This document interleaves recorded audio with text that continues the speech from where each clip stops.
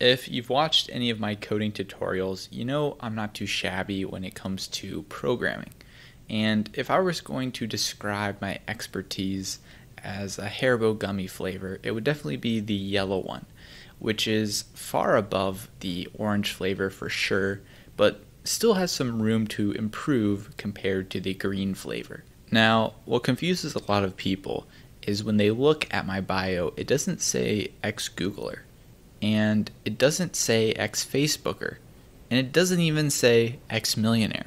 Given that 99.99% of developers dream of working at FAANG, it can be quite rare and startling to find a developer like myself who has reached yellow Haribo gummy status yet does not work at a FAANG company. And that's why I'm making this video, to explain to you that not everyone is FAANG sexual. I was in the middle of editing this video and I realized not everyone will know what FAANG sexual means, so I figured we'd do a quick interlude to define it.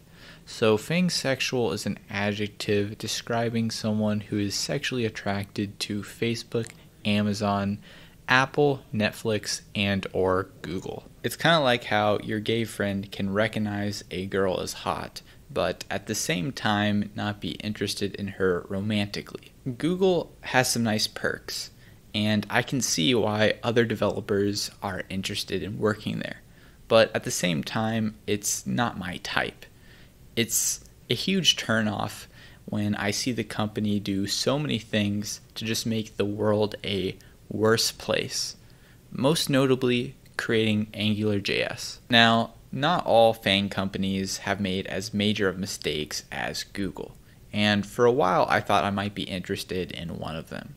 But it's hard looking back on it now to tell if I was actually interested or if it was just the environment that I was in. Because if you weren't aware, there is a teeny bit of an obsession with these companies in the computer science community. And if you don't believe me, head on over to CS Career Questions on Reddit and you will just see a cult of FAANG sexuals. Someone choosing an entry-level software engineering role at some no-name company in Idaho for $70,000 a year is seen as a wrong choice and a step in the wrong direction. And they act like the next thing you know, that person is going to be a carrot farmer when they weren't even, using Angular. What? I think it's great if you want to set a goal to work at a top company. But I've just seen way too many people just put their blinders on and tunnel vision on the same 5 companies when there's a lot of other good choices. Everyone just wants to date Chelsea, and then they get all depressed when they find out she's got a boyfriend. And it's like, bro, open your eyes. Audrey is right there, and she would be an even better match. It turns out, even if you start dating Chelsea, at the end of the day, she's still a company. And she can assign you to do grunt work or to sit in on meetings all day, or even worse, assign you to a legacy Angular code base. And we all know where that leads. Given that I was in an environment that had a lot of FAANG sexuals around me, and coupled with the fact that I'm a very competitive person, naturally it became one of my goals to work at FAANG.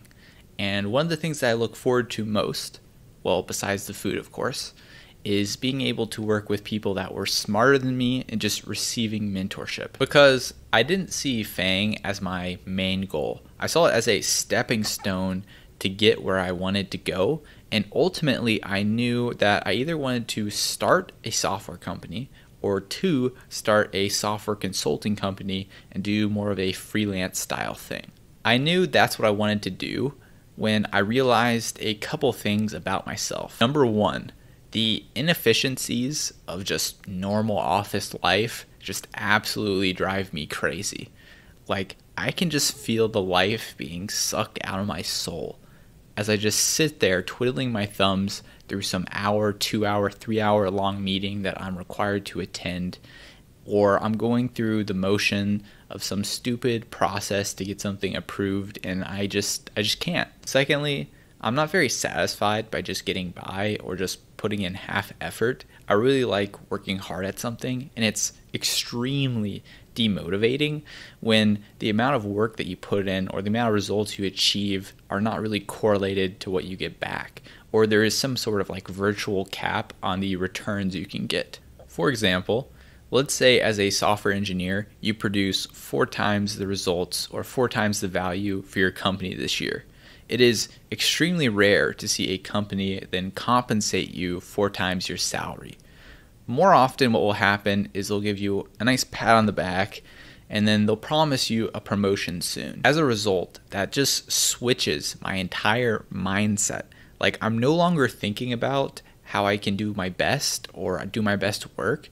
I'm thinking about what is the minimum amount of work or effort I need to output for my boss to tell me that I'm doing good. Also, it's kind of rough being managed by noobs and just watching them make terrible decisions and being relatively powerless to fix anything. Like, I would much rather be the noob in charge making those bad decisions. If I was going to work for a company, it would probably be a smaller one or a startup where these problems are just less prevalent. Now, they are kind of still there, and that's why really the most appealing option to me was just starting my own company. Okay, so this is kind of how I saw it playing out in my head. I would work at a FAANG company for a couple years and just kind of grit my teeth through the parts that I didn't like, and maybe I enjoyed parts of it. And then once I got some experience and I kind of felt ready, I would then start my own company. But somewhere along the way, I realized that working at FAANG first was just kind of an unnecessary step, and I could just jump to doing exactly what I wanted to do, and there was really no reason not to. I figured the best way to prepare myself to start a company would be just to start a company. And while working at Google would probably improve my skills, I was getting quite good at coding by just working on projects I was interested in and using the internet as my mentor. And so I kind of felt like I didn't really need Google. Well, the company. The search engine I definitely need. With that said, there was one argument that almost swayed me, because I make YouTube videos and you pretty much get instantly more successful if you have the ex-Googler title. So that was very tempting. But ultimately, I decided that was kind of a dumb reason, and it just kind of didn't sit right for me to just do it for that if that was my only reasoning. Anyway, that is why I do not work at FAANG. And it's not that I think it is a bad place to work or that I think you should not aspire to work there. It's just not for me. And I just prefer doing my own thing. Plus, guys, let's be real. If I got a job at Google, I wouldn't even last a week. All it would take is one Freudian slip about AngularJS or one accidental confession of love for React.js, and, well, I'm a goner.